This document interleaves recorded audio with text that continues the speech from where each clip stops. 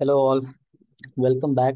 So today I'll going to show you how to configure the network security groups via the CLI.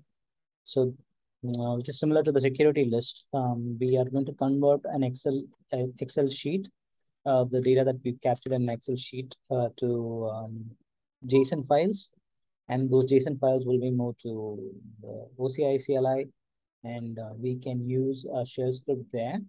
And which is kind of little interactive. We can use that to create an NSG and add rules to that NSG. So here, let's say I will have to just run the Python script.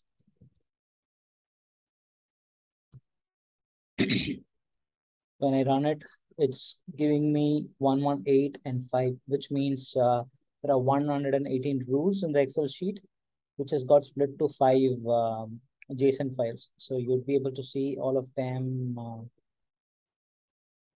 like this. So it creates these 5 JSON files. Reason being, in one API call, not more than 25 rules are allowed to get added at this point in time. So we're just splitting this into different files, and then we're going to add them via different API calls.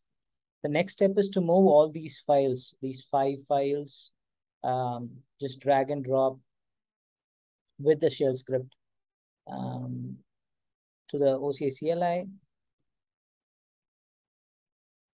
Just quick, we'll go, if you just do a drag and drop, then you'd be able to see all these files here. And here, we do a change mod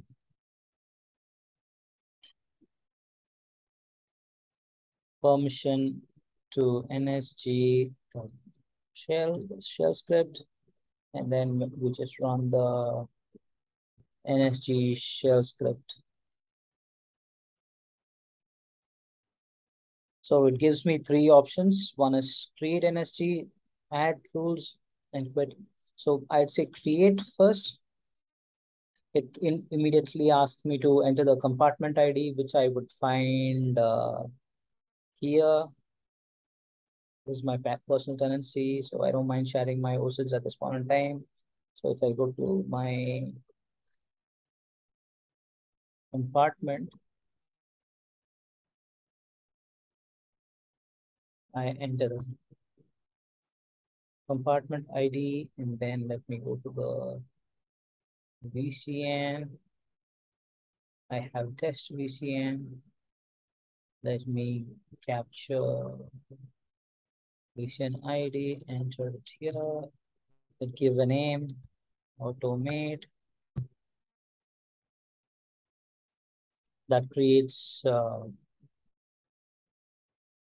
network security group called automate, which you see here. This has the VCN ID. The OSID for that will be network security group will be this. So you'd see the same OSID in here. 5 SQ. And now we can either quit or we can go to the next option, which is adding the rules. So I'll say 2. Then here it would ask me for the NSGO SID. So I'd enter the NSGO SID. So option number 2 is to add rules to the existing NSG. So as soon as I enter the NSG OSID, it would start populating the rules.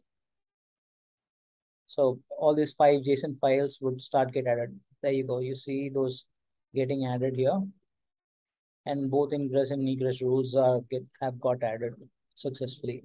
Now it's just a matter of you attaching this NSG to the required Phoenix, and